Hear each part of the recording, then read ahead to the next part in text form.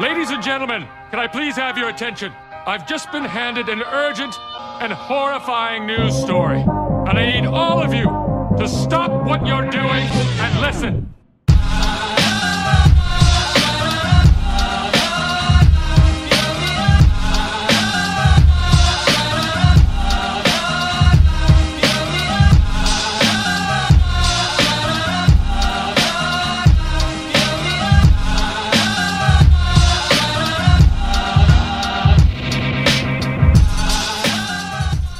Hello everyone, my name is KK Alexander, also known as the Panda Photographer, and this is my Tamron story.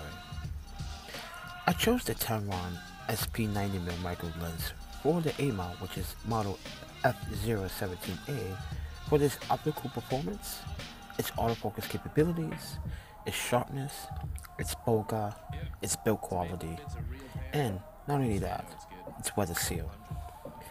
For the Sony A mount system, I find myself very intrigued which lenses work the best for this A mount system. I typically use Nikon and Sony, but right now I'm using Sony, and I love the image quality that comes out of this micro lens.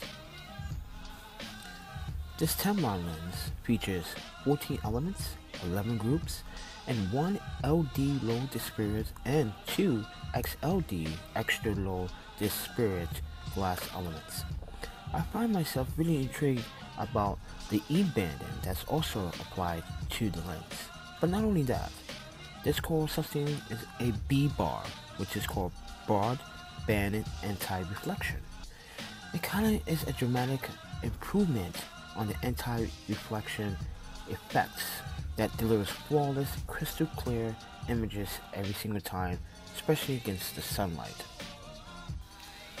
My intentions and reasons on purchasing this lens was to actually apply it to my A-mount system from Sony, but to also test it out in the real world as a street photographer.